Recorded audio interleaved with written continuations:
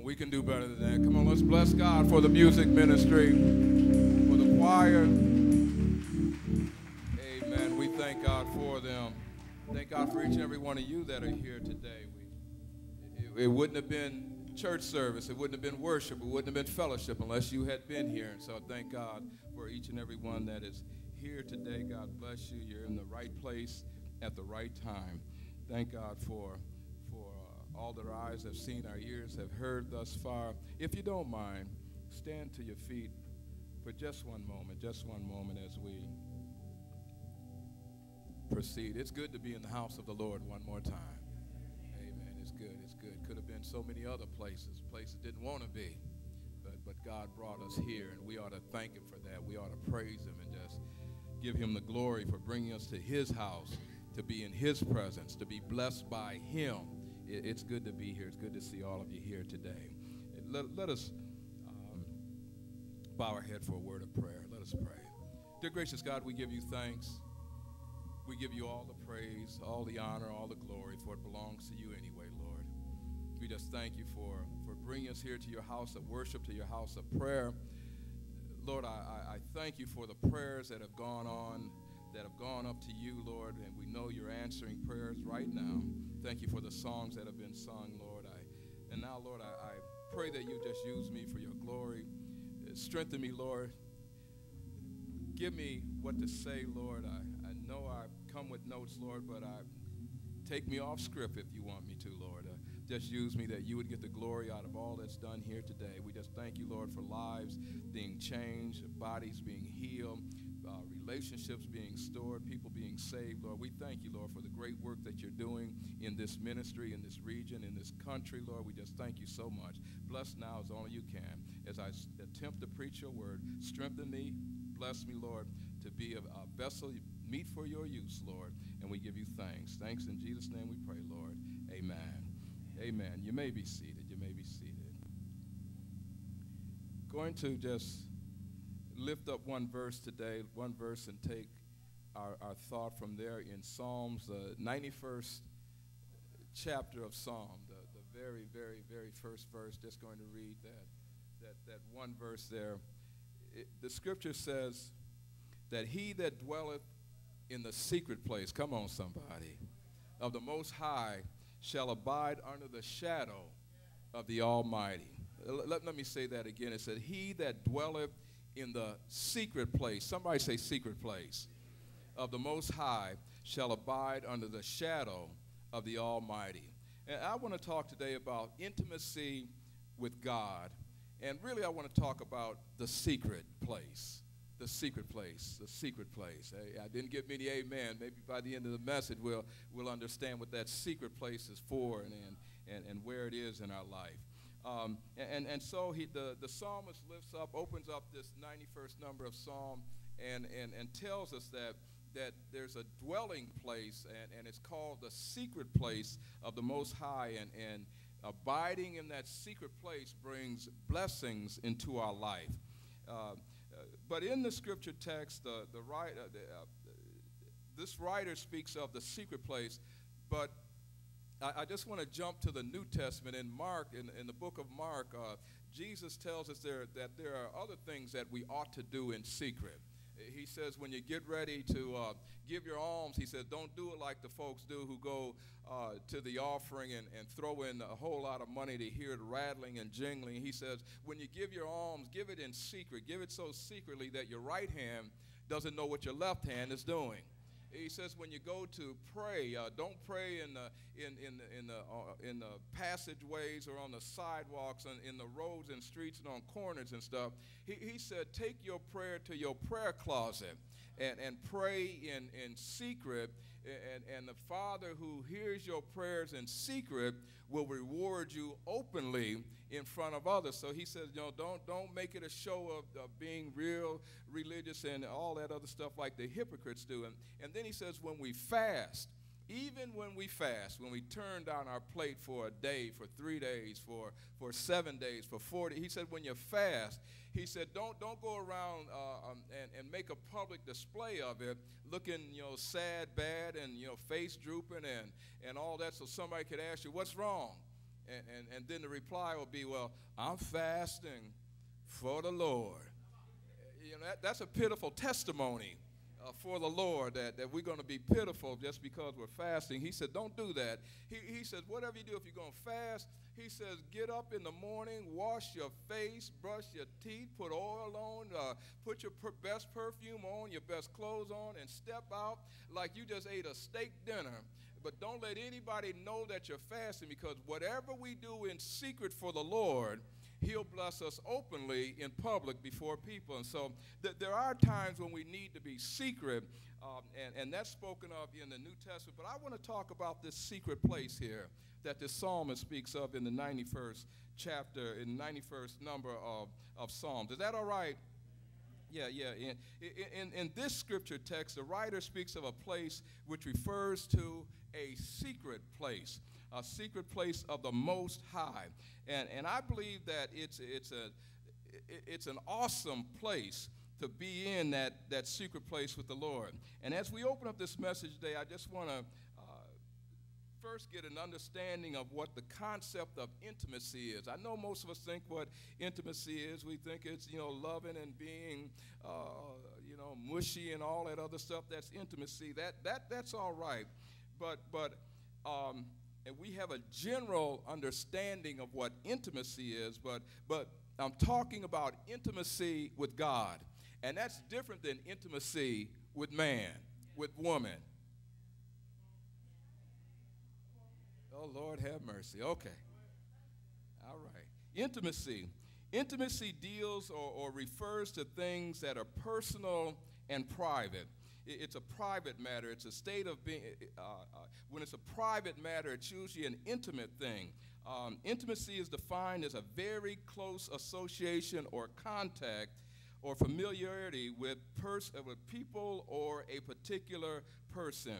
Intimacy is also marked by a warm and close friendship developing through a long association, as with friends or even with lovers.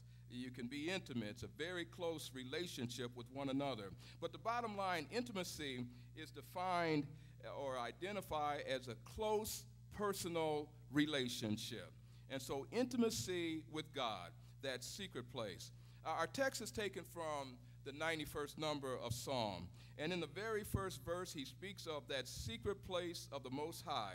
So in order for us to get an understanding and understand what the psalmist was talking about when he said secret place of the Most High, I hope you don't mind. I want to take us back to much further in Scripture and start at the beginning of things, because I found out that starting at the beginning of things is a good place to start. Let's go back to the beginning, really to the book of Genesis, the 3rd chapter, that original secret place that God had in with the first people here on earth, Adam and Eve.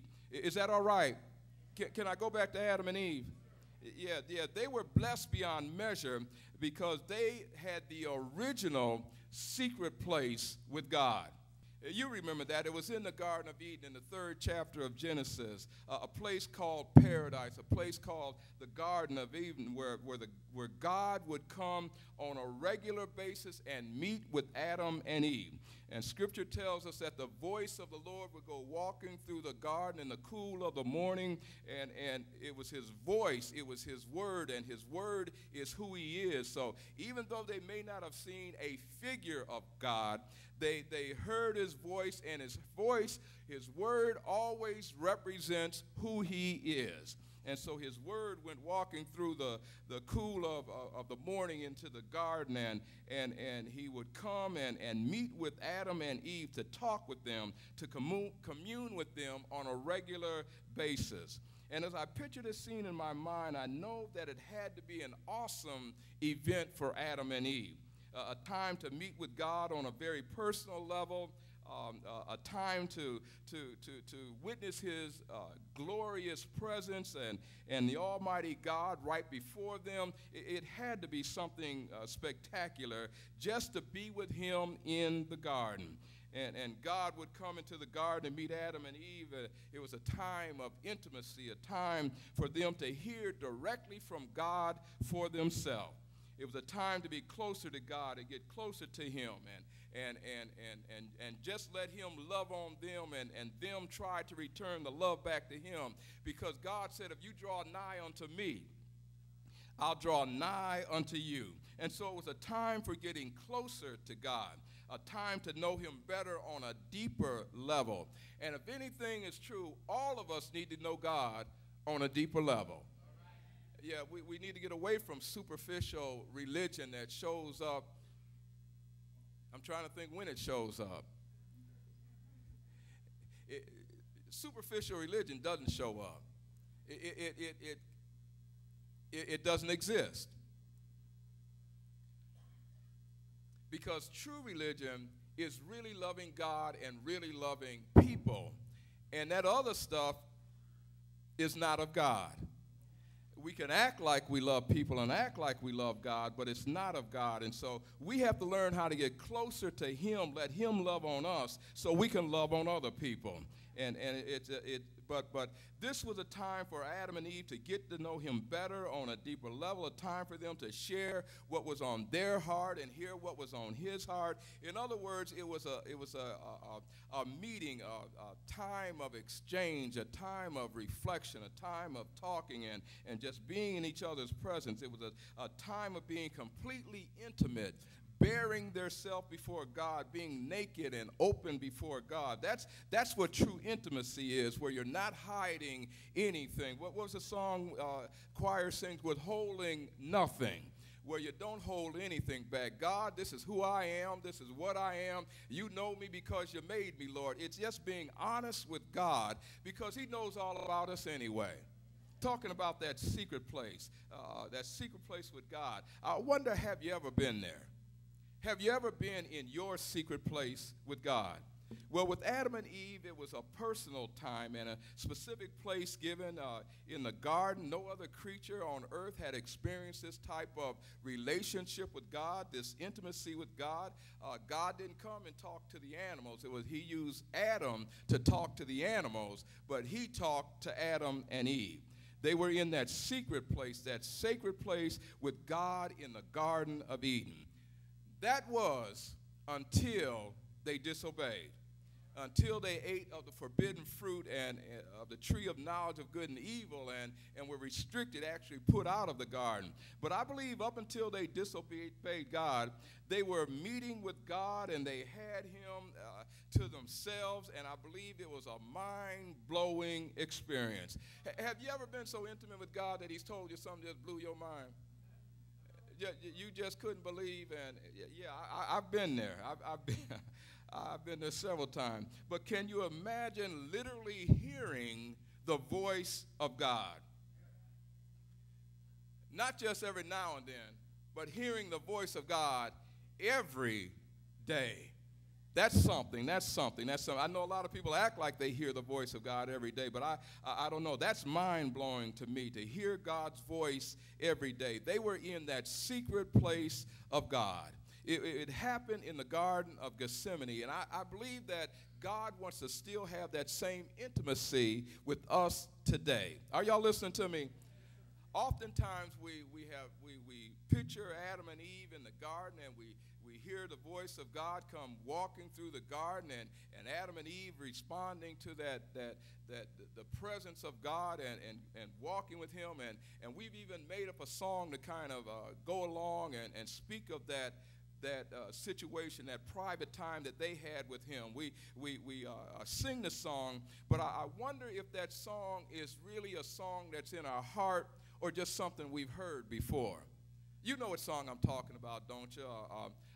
How's it go? I've come to the garden alone while the dew is still on the roses, and the voice I hear falling on my ear, the Son of God discloses, and he walks, he walks with me, he talks with me, and he tells me that I am his own. Didn't say y'all are his own. He tells me that make it personal. It's a personal thing. It says, and he tells me that I am his own. And the joy we share as we tarry there, none other has ever known. because God makes it so personal to each of us that we feel like nobody has experienced what I've experienced with the Lord. That's why I tell y'all all the time, I'm his favorite. Y'all may think you're his favorite, but he's told me, Richard, you're my favorite. In fact, he didn't have to tell me. I could see the favor that God has shown. But the point I'm making is we sing that song about walking in the garden with God and just sharing the joy every day with him. But I wonder, it's a wonderful song, and it parallels the experience of Adam and Eve. But is it a real song that we sing in our heart, from the depths of our heart, that we've been in that secret place with him? It's supposed to speak and reflect of our relationship with God, but do we really have that personal daily encounter with the Lord in that secret place where we can commune with him every day? I wonder sometimes, do you have a secret place? I'm going to challenge you. That's what I'm trying to do today, challenge you to find that secret place, like the psalmist says that we ought to have, that secret place with the Most High God. Well, before we can answer the question whether or not our secret place is with the Most High God, let me try and get an understanding in what the psalmist meant when he said the secret place of the Most High. And y'all bear with me for a minute. Bear with me for a minute. I just want to try and make this a little plainer. We have to go back to when we speak of the tabernacle and speaking of it from the perspective of the 91st Psalm, we have to go back to where there was a tabernacle that Israel carried around in the wilderness. And the tabernacle was a kind of a large tent-like structure. It was a portable structure where they could, when they got ready to move, they'd pull up the tent pegs and fold the tent up and put everything on carts and move the tabernacle to wherever God told them to go. And after they finally got in a permanent place and God said, okay, they built a permanent temple to worship God in. But in the tabernacle and in the temple, there was a place called the Holy of Holies. And that was a place that was in the center of the tabernacle, in the center of the temple. And both of them had a place called the Holy of Holies. And the Holy of Holies represented the place where God dwelt. It represented the presence of God in the center of the temple. And it was a place where the priest went in one time a year to make atonement for the whole nation. And only the high priest could go in, and he had to make sure that he was consecrated, that he was clean, that he was sanctified before he went in, because no sin can tarry in the presence of God. And if he had sin in his life and went into the Holy of Holies, he would literally drop dead. That's why they had a cord, a rope on the leg of the priest, whoever went in there to perform the sacrifice on behalf of the people. And he had bells around the bottom of his garment, so if they heard the bell stop ringing for a while, they would figure he was dead and pull the rope and pull him out of the Holy of Holies. It was a holy place where the high priest went to meet God on behalf of the people. And it was such a restrictive place, a place where not just anybody can go, that this is believed to be what the psalmist was talking about when he said the secret place of the Most High in the temple, a place where very few people were allowed to go. And if people were unclean that went in there, they came out dead, because God did not allow sin in the secret place. But that was in the Holy of Holies. That was in the Old Testament. It was a secret place. Very few people went in, and only so many privileged folk were able to go into the secret place or the Holy of Holies. It was restricted under the Old Covenant, but now that we are under the New Covenant, now that we are under a much better covenant that has been ratified by the blood of the Lamb, by Jesus Christ himself, God is calling us to go into the Holy of Holies. In fact, in Ephesians 2nd chapter, it tells us that the middle wall of partition has been torn down between us and God. And because of the sacrifice that Christ made on our behalf, that curtain that separated us from going into the Holy of Holies before God, it said it was ripped down in two when Christ hung on the cross, when he paid the price for our sin. And now we have access into the Holy of Holies. Y'all not going with me today. I knew I should have got out my other shouting sermon. Y'all got on your red. You want to tap dance and shout today in your red. See, I wore brown to be subdued and keep us grounded because we need to know. All right, I didn't get the memo. But we need to understand that God has a place that he wants us to be in, and that is in the secret place with him. And the scripture testified that we have a right to go into that secret place because of what Christ has done on our behalf. Now, under the new covenant, the New Testament, it's been ratified and established by the blood of Jesus Christ, and we have permission. We even have a personal invitation to go into the throne of God.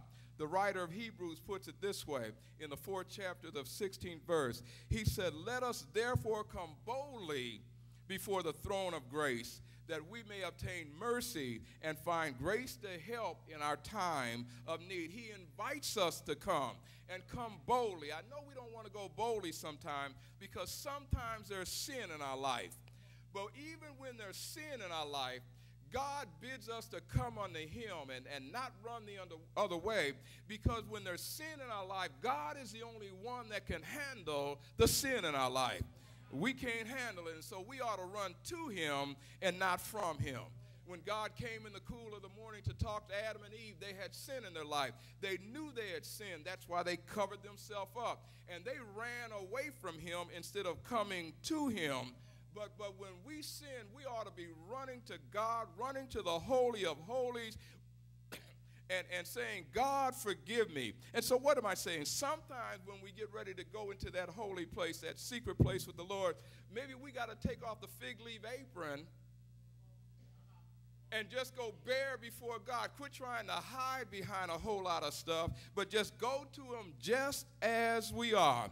And I found out that if you go to him just as you are, he'll accept you just the way you are. He'll work on us and change us and try and make us better. But all you got to do is go to him just the way you are. Yeah, I'm talking about a secret place with God. Wherever you go, we need to go into that intimate place and be close up and personal with God. Make it our secret place. And let me tell you something, that secret place, that place where we meet God, it does not have to be in the church building. You don't have to come to church to meet God. No. It may be, though, your secret place may be here at the altar. But it doesn't have to be. It doesn't have to be in a shrine or a temple. It does not even have to be in the church building at all. I realized that Moses found a secret place.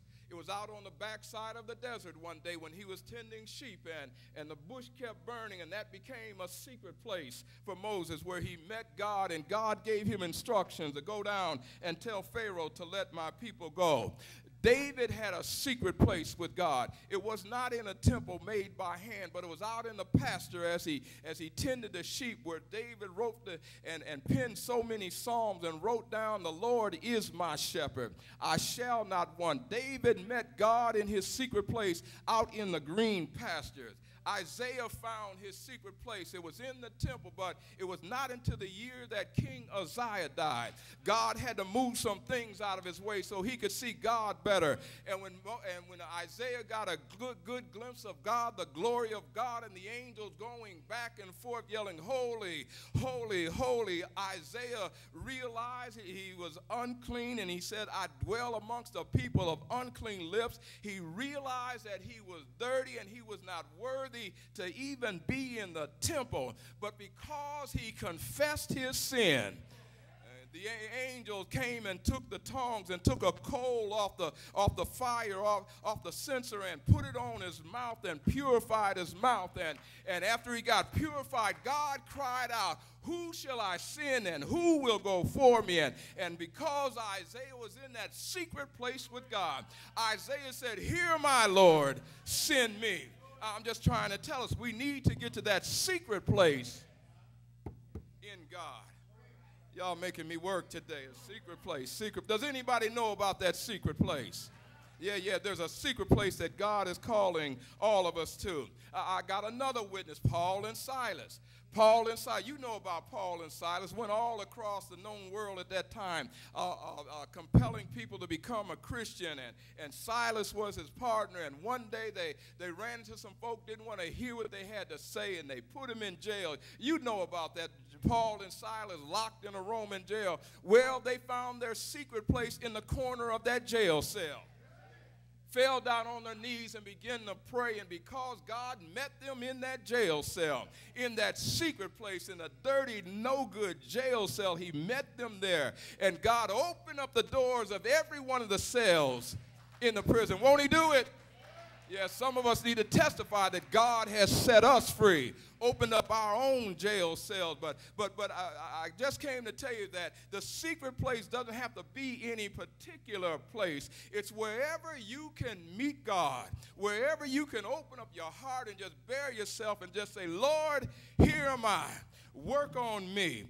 John the Revelator found his secret place out on an isle called Patmos. All by himself, nobody there to encourage him, nobody there to pat him on the back, nobody there to say amen to what he was preaching, what he was writing. But but the Lord met him on that Isle of Patmos, and that became his secret place. Your secret place is wherever you can get naked before God and lay out on the altar and just put your stuff down at his feet and say, "Lord, here am I. Use me." Wherever you can. That's your secret place. And let me tell you something. Wherever you find that secret place, that's where the throne of God is. Yeah, I know what I'm talking about. You can go directly to the throne, directly into the Holy of Holies yourself, into the throne room of God. You don't need to ask anybody, "Take me to the throne. Take me to the King." You can go for yourself. That secret place, the secret place the psalmist was talking about. It's your secret place. Wherever you find God, wherever you can just like I said, just bear who you are in secret and let it all out, that's your secret place in God. We need to find that secret place. He's calling our names, just like he called Adam and Eve for that secret walk and that secret place in the garden. He's calling us right now, and he knows your name. He knows our name. He knows what we've done, yet he's still calling us to that secret place. And the truth may be told, we may not be ready to go into the secret place, but God is ready for us. Let me say it again. We may not be ready, but God is ready. He knows all about us. He knows our deepest secrets. So don't stay out because you're afraid he's going to bring up something. He already knows everything about us. In fact, he's in that secret room waiting on us. Can't you hear him calling? Can't you hear him calling? He's calling your name. He's waiting for our personal relationship, for our personal fellowship with him one-on-one. It's good to fellowship and worship with others. That's good. It's good and wonderful. How good and wonderful it is when brethren come. That's wonderful. In unity, that's great. But God is looking for a one-on-one with you and with me. One-on-one, one-on-one. He's waiting in that secret place. In that secret place where we can confess our sins to him and him alone and know that he will forgive us. He won't tell anybody else about it, but he'll clean us up and he'll restore us to good status in that secret place. In that secret place where I can hear God clearly and tune out all the noise of the world and all the noise coming from the White House and all the noise coming from the crack house and all the noise coming from your house and my house, but we can hear God clearly in that secret place where I can tell him all about my troubles, and I know he'll work all things together for my good. In that secret place where peace passes all understanding, in that secret place where he holds me. When I fall down, he picks me up. He reassures me that everything will be all right. In that secret place where he's working all things together for our good. I wonder, do you know about that secret place? I'm just trying to tell you that God's got a secret place reserved for you, a secret place reserved for me. He wants to get intimate with us and just love on us like you've never been loved before in our secret place. I dare you to go to the throne room. I dare you to open up the door and walk in and see, won't he bless you above your imagination, and see, won't he just pour out blessing after blessing. But all we got to do is show up in that secret place where he'll restore your soul, restore your joy, restore your happiness, your health, that secret place where he brings all things together and works them out for your good, that secret place. I wonder, do you have a secret place with the Lord? Secret. You don't have to run and shout and tell everybody about it. All you got to do is tell Jesus, and he'll handle it. That secret place.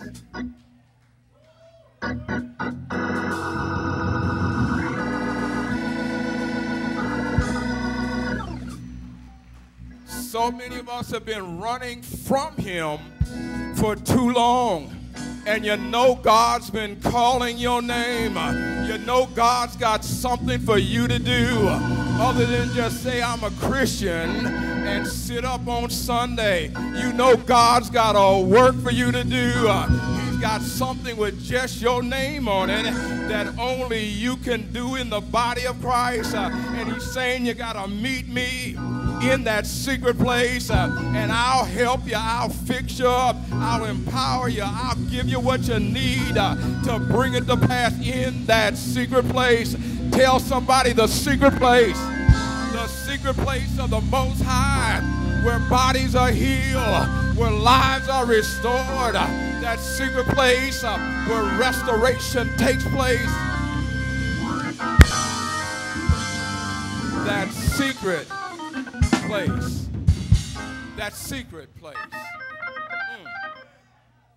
That secret place where they say, like Campbell soup, God is good. He's good. Ain't God good? Oh, let me go old school on you. Ain't God good? Hadn't he been good to you? Won't he work it out? Won't he bring you out? Won't he bring you through? Well, if he's brought you through anything, and if you found your secret place in God, you ought to just wave your hand and tell him thank you. Thank you, Lord. Thank you for your grace. Thank you for your mercy. Lord, thank you for thinking about me.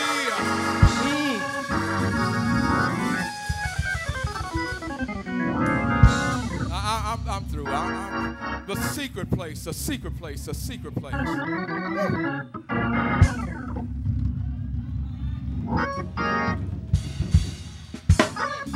That secret place. Have you ever had your own secret place? Let me tell the truth on this thing here. Every now and then I go to the grocery store and I get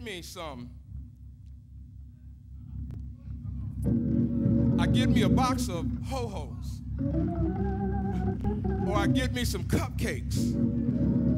And I've done it before where I came and I got a little office in the house. And I'll put my cupcakes, on my little desk there. And every now and then, grandbaby come in there, grab a couple donuts, grab a couple cupcakes, and they end up missing. And when I get the sweet tooth start acting up, I don't have anything to satisfy it. So The next time I went to the store, got me some cupcakes, and I found me.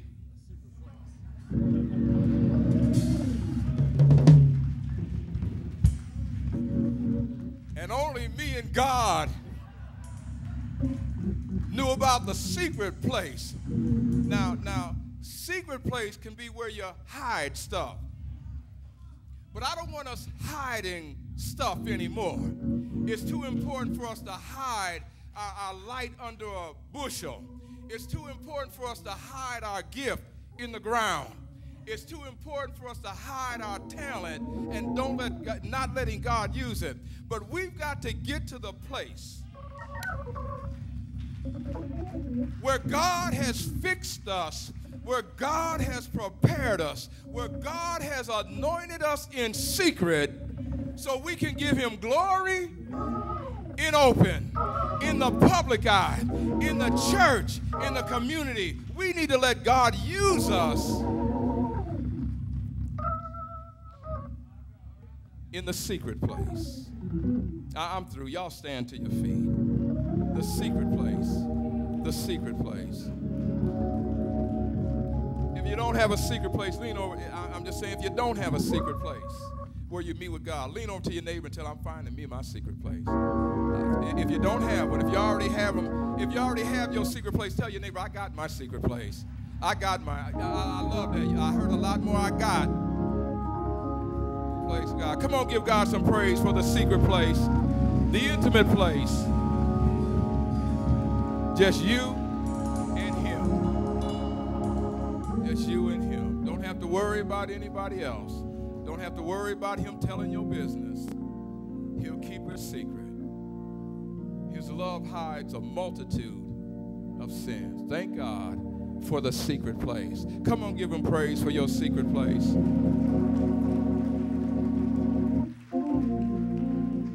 And like I said, it doesn't have to be here at the church. It doesn't have to be any place fancy. In fact, when you find your secret place, don't dress it up. Don't dress up the place. It may be, I'm being serious. I'm not being funny. It may be in the bathroom. When you go in the bathroom, you just sit there and just pray and just, it could be in the bathroom. It could be down in the basement. Could be literally in a closet. Whatever you do, don't dress it up. Because if you start dressing up the place at your secret place, you'll start worshiping the place. Let it just stay the way it is. Stay the way it is. But go in there and just you and God. It may be your car out in the driveway. It could be any place, but it's a place for you and God. Anybody got a secret place like that?